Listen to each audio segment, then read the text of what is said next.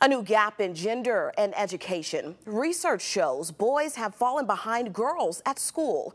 Researchers say that they're seeing an academic decline and loss of social connection from young men.